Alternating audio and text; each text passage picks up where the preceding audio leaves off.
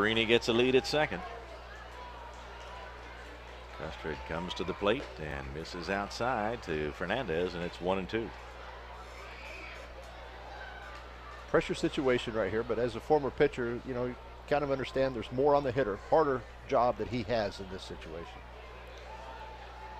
A 1-2 pitch and a swing and a bouncer toward third.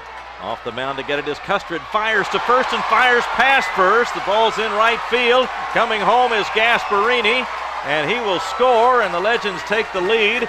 And Fernandez is down near first base, and he may be shaken up on that play, but the Legends have taken the lead. A slow roller, a bouncer actually, down the third base line. Custard got to it first ahead of Riley, and then fired it fast past first base, and the go-ahead run has scored.